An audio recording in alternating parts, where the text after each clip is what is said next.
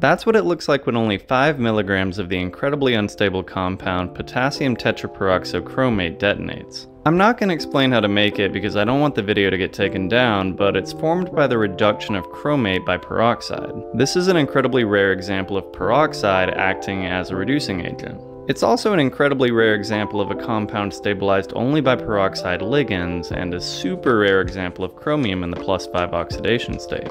The compound is a dark red solid that's basically insoluble, so it's pretty easy to collect. Now, if you try to ignite this chemical alone, nothing will happen, and it might decompose to chromate.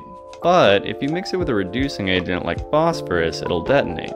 This particular reaction is incredibly powerful and expands outward at about 10,000 meters per second. With that, even if you had the materials, I do not recommend anyone try this.